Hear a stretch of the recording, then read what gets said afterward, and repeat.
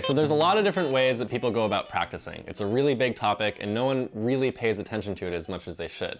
So there's a misconception in the world that the more length you practice, the better you're gonna be. People say, oh, if I practice 3 hours a day, I'm gonna be the best. In my experience, I find that short intervals of really high intensity focus with little breaks in between yield way, way, way stronger results into your long-term memory when you're practicing, as opposed to if you sit down for 2 hours straight practicing 1 or 2 things.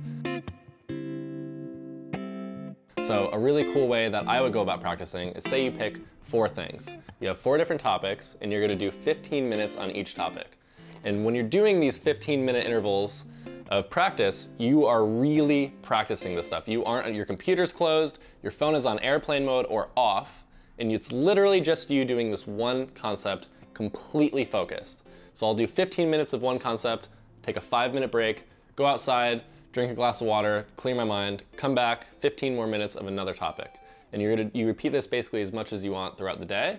And I find that this really works because it's way easier to compromise with your brain in telling it, we're only gonna have to focus for 15 minutes as opposed to we're gonna focus for 3 hours or we're gonna focus for 4 hours.